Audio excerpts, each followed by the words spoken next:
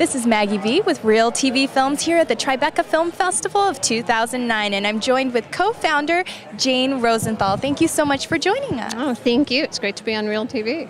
Can you tell us what it's going to make 2009 different from Tribeca Film Festival of 2008? Well, I think our filmmakers are what's going to make it different. We have Woody Allen, Steven Soderbergh, Spike Lee, as well as so many films from around the world that you've never heard of. And the one thing about this festival, it's a little bit, there's more levity. There's a lot more laughter. So I think laughter is good, especially in these times, and everybody should come to the festival.